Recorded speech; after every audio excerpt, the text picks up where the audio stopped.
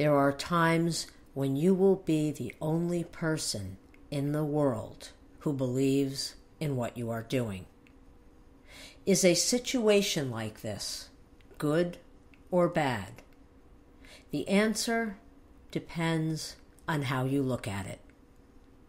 Does anyone know the name of the nincompoop who christened menstruation the popular misnomer friend? If this person ever runs for public office, please send me a postcard so that I know which candidate to avoid. I grew up during a time when children frolicked in their yards, rode bicycles, and delivered newspapers. During a recent journey to my mom's house, I saw some youngsters playing cops and robbers.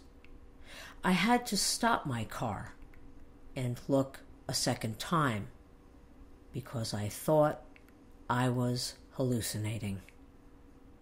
Have you ever imagined that you are a famous author and stayed up all night typing your magnum opus on an Olivetti? Even if the pages you wrote during this creative binge don't make any sense, your work is still a masterpiece. I always wanted to have my studio in a windmill, just like the one that housed the workshop of the inventor Caractacus Potts in the motion picture Chitty Chitty Bang Bang.